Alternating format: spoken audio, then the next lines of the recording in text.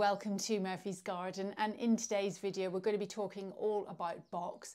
That's boxwood or Buxus sempervirens to give it its proper name. So box is usually grown as a clipped formal plant or hedge, and it's really great at providing evergreen structure in a garden and giving a formal look to a garden too. And in our garden we've used it in lots of places to give us that sense of permanence which we can enjoy summer and winter. However, although box has been the stalwart in many gardens for centuries, it's now proving much more difficult to grow, and it's been affected by pests and diseases, the most common of which are box blight and box tree caterpillar. So although I've never been affected by the box tree caterpillar, touch wood, hope not to be, but I'm sure will be eventually, we have been affected by box blight, and I've been using a product by a company called Topbuxus who produce a range of products which tackle the problems associated with boxwood. So we're going to come on and have a look at each of the products in more detail and how to use them. And if you're interested in any of the products, if you just click on the link in the description, you can go to the website, and also there is a discount code too. So just to give you a little bit of background about Topbuxus. So Topbuxus are a company based in the Netherlands. They've been growing and supplying boxwood since 1987. So it's in their DNA. They understand the plant intimately, and it's also in their vested interest to find a solution to dealing with the problems associated with box. So they're very clever scientists, have been studying the effects of organic and mineral fertilisers on boxwood plants. And by 2008, box blight was really starting to have a big negative impact on the boxwood world. And this was the trigger for Topbuxus to come up with a solution that would be suitable for the domestic user. So they've come up with a soluble effervescent tablet which we as domestic users can use in our own gardens. So sadly, when growing box, it's no longer possible to have a sort of do nothing and hope for the best attitude to growing box. That really won't work, and you will get pests and diseases afflicting your plants. So it's far better to take action, even if your plants are looking healthy. We're going to run through what to do to keep your plants looking good, and if you have got problems, again, what to do. So the product range by Topbuxus includes products that keep your plants looking healthy and makes them much more resilient when diseases do come along, and they're able to combat box blight, and also products that can treat box tree caterpillar infestations. So we'll have a look at each of them in more detail.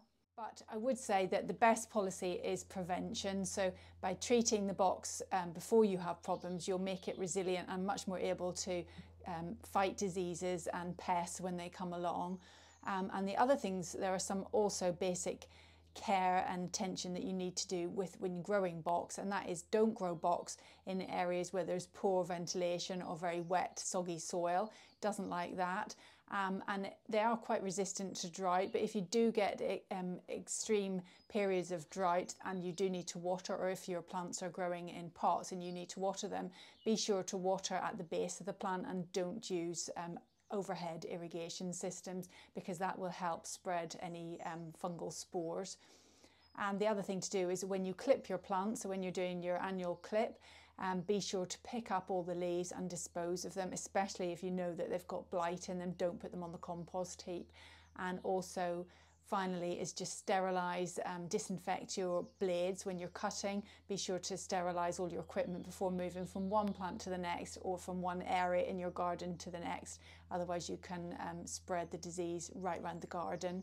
So some basic pieces of care and housekeeping really. So how do you know if you've got box blight or whether you've got box tree caterpillar? So we'll talk first about box blight. So the early signs of box blight, you'll notice that you'll get these little orange spots appearing on young leaves. These spots become browner and bigger as the disease spreads, and eventually you'll start to get bold spots on the plant. If it gets very severe, you can sometimes see little black stripes on the bark of the boxwoods.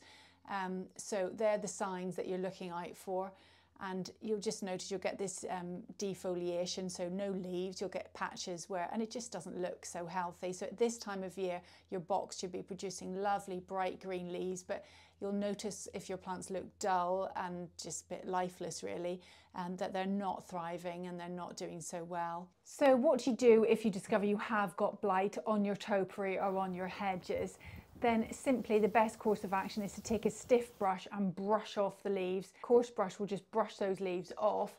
Up until very recently, my instinct has always been to get in there with my secateurs and cut the plant back hard, but Topbuxus have informed me that this isn't necessary and it will result in holes within your hedge which can look quite ugly. And this is what happened to me in last autumn.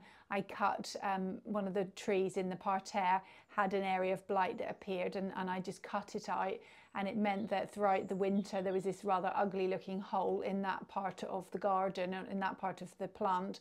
So they informed me that this isn't necessary, and if the branches, the twiggy branches do contain a bit of green, then it's not necessary to do that. Just simply brush off the leaves, the blighted leaves, and the plant will recover much more quickly. So that's interesting to know for the future. And then the next thing to be done is to spray the plant with the Topbuxus Health mix. So as well as using the Topbuxus Health mix on healthy plants to keep them robust and resilient, as we've talked about, this is also the treatment if you do have box blight. So it's not complicated, it's just basically use this product, and it should be used throughout the growing season, and the growing season runs from March through to November. And it's a good idea in the first part of the year is to do one treatment and then return a week later and do it again, and then thereafter treat monthly. So mark it on the calendar to be sure that you don't miss it.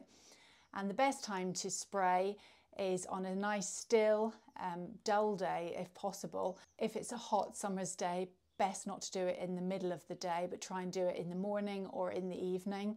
Don't do it on a wet day because the product will simply be washed off, and don't do it on a windy day for similar reasons, but the product will just be blown away and not go where you intend it to go. So try and choose a dull, still day, and I know that's often easier said than done, especially in the UK at the moment. It's been wet every single day, so you just need a dry spell in which you can spray the product on and let it have time to dry. It doesn't matter if it rains you know, several hours later, as long as the product has dried after you've done it. So this is the health mix that you need to then use on your box, and the product comes in 2 different sizes, and depending on how much box you've got, depends on what size you need. So this pot has 10 tablets, and that's enough to do 100 metres squared of box, which is quite a lot really. And this one has 100 tablets, which is enough to do 1,000 metres squared of box. So it comes on a strip of tablets like this, and take one of the tablets and place it into your sprayer and dissolve with some water, and it's recommended to use tap water. The components in this tablet will soften the water anyway, so don't worry if you've got hard water, that doesn't matter. So put it in the sprayer and then dissolve it in some water. Leave it for about 10 minutes to give it time to dissolve, and you'll see it fizzing away. And once it's stopped fizzing and it's dissolved, and that usually is about 10 minutes, give the sprayer a little shake just to distribute the solution, and then you're good to go and you're ready to start spraying. So when you're ready to spray, spray liberally. So you're spraying the top and the sides of the box and in the plant if you possibly can. If you can really get in there, that really helps. So as you spray, it's a really good chance to get up close to your plant. So just examine them for any early signs of blight. And if you do come across anything, then just stop, put the sprayer down and brush out the leaves as we discussed, and then spray really thoroughly, and spray really focus in on these areas where you know you've got a problem. So it's recommended to spray in March. If you haven't done so already, it's not too late. You can still do that in April. And I tend to spray and then return a week later and give it another spray. And then after that, you can do it monthly for the rest of the growing season, and you should start to see a dramatic effect. So we'll go. I've sprayed in March, I sprayed again in April, and then I'm going to go and spray a little bit more where there may be some problems, because I have got blight in the garden. So we'll go and have a look at what it's looking like since I sprayed. And you'll see on this hedge just how lovely the colour is. It's bright, bright green. And doesn't that look good? When you get the new regrowth after you've treated your box, done it with the grow as well, so it's really had an injection of nutrients and it's really responded well. But when you see the new growth, if there are any bits that don't look so good, they really stand out. So here, if you stand back and look at this hedge, there are two areas which I'm going to focus in on. That bit, which hasn't got the regrowth, hasn't got blight, but it just hasn't got the strong growth that this part has. And similarly there, that's not looking so good. So I'll come back and I'll spray that area as well. It might just be a case that I just didn't spray that area quite so well. So it's always quite good for highlighting any areas that you've missed. Although Topbuxus Health Mix is a natural product, I think it's probably wise just to wear a mask and gloves when spraying. You cannot overdose your plants and the product is natural and is not harmful to animals or wildlife. Topbuxus Health Mix works in the following ways. Magnesium and calcium strengthen and harden leaves and their cells, while copper, sulfur and citric acid burns fungal spores. Plants will not only look better, but they will become more robust and able to defend themselves better should diseases strike. So in addition to using the health mix, it's also recommended to use this product, and this product is called Topbuxus Grow, and this is an NPK fertilizer that's been developed specifically for the requirements of Boxwood. So really good idea to use this because box is a very hungry plant, and it's recognised that box tends to have 3 flushes of growth, one in mid-April, one in mid-June and one in mid-August. So if you can apply the fertilizer around these times, then it will give it that boost of nutrients that it needs to really grow and thrive and do well. And simply just scatter the granules around the base of the plant. You don't need to wear a mask, I just forgot to take mine off. After the application of both of these products 2 weeks ago, we'll head into the parterre to have a look at the hedges in this part of the garden.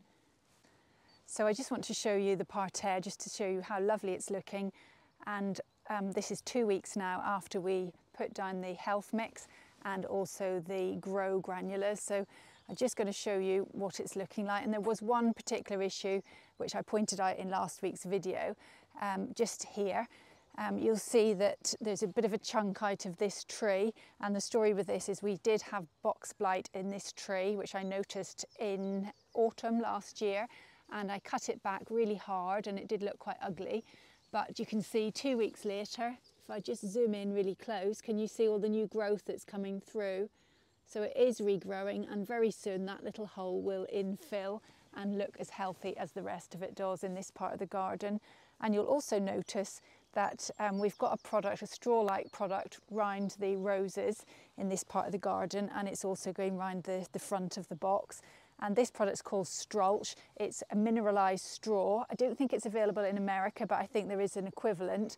And when you saw the drone footage that I put up of from Topbuxus, you'll notice that they use straw around the base of the plant. And the reason for using a product like this is that it acts a bit like a barrier.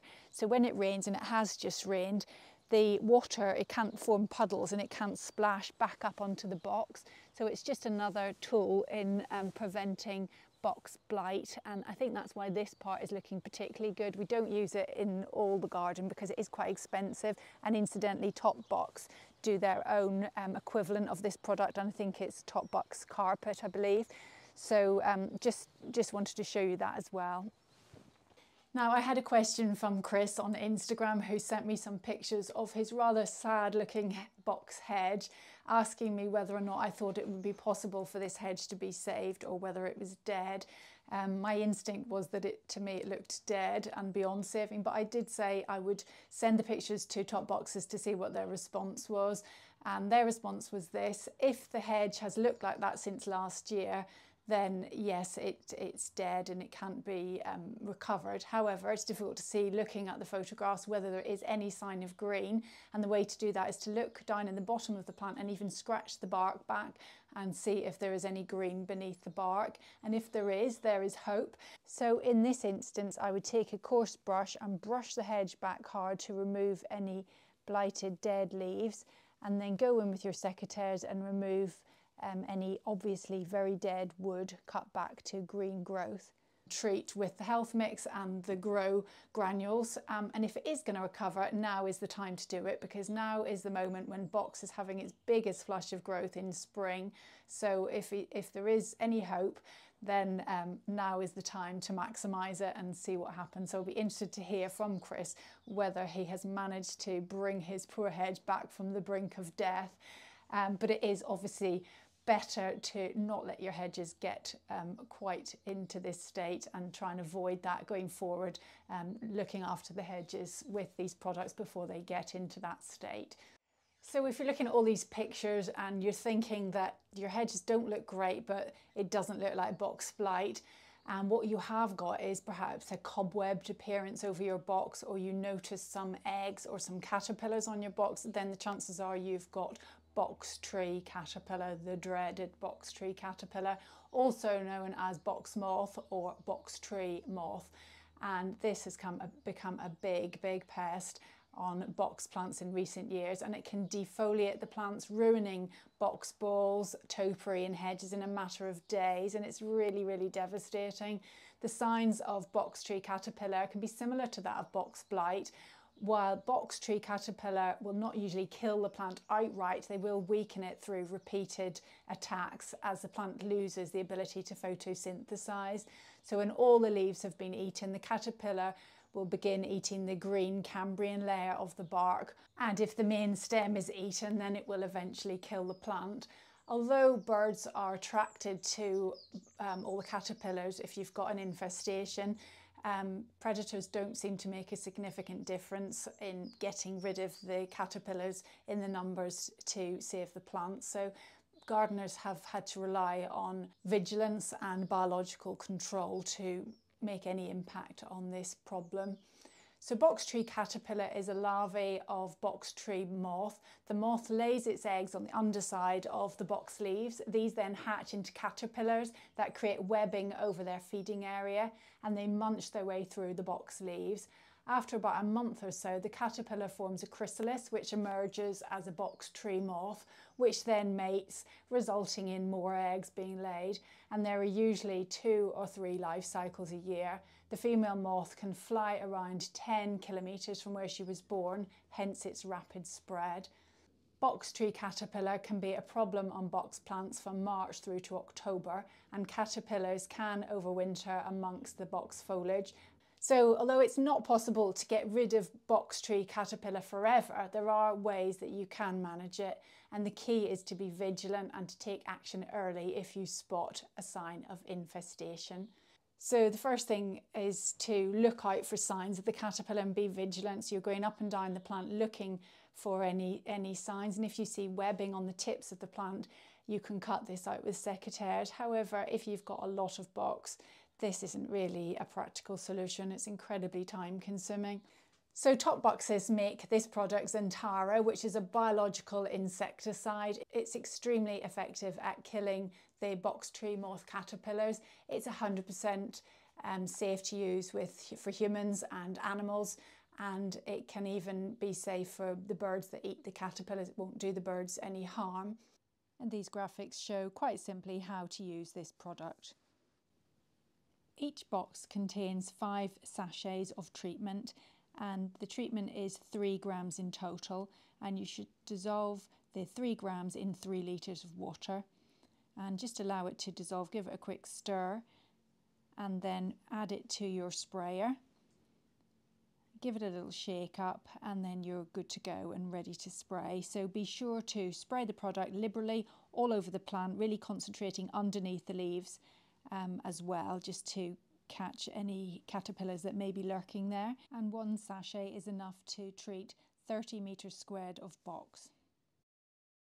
Treatment needs to be repeated several times across the season. So Topbuxus also sells some moth traps, and the moth traps work by putting female pheromone in the traps, which attracts the moths into the traps. They won't catch all the moths, but it will help.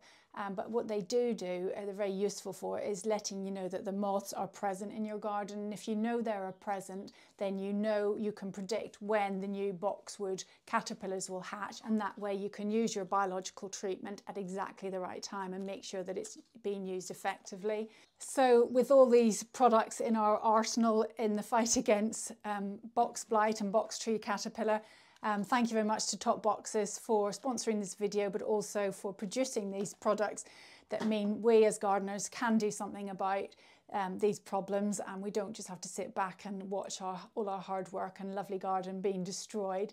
So I wholeheartedly recommend the products from Topbuxus.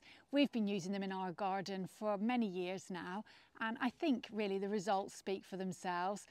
Box is such a lovely plant and we just really enjoy it. It gives us that lovely structure all year round, and some people are choosing to rip out box because they're struggling with pests and diseases, but if you adopt this regime, then it's quite easy to keep on top of box and keep it looking like this and looking lovely. So if you're interested in any of the products in the video, then head to the link and you'll see that there is a 10% discount code.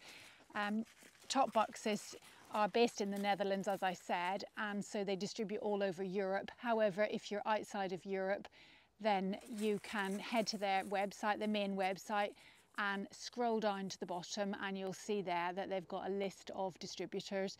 So hope you enjoyed that video and you learned lots about box, and join us again in the next video. Bye for now.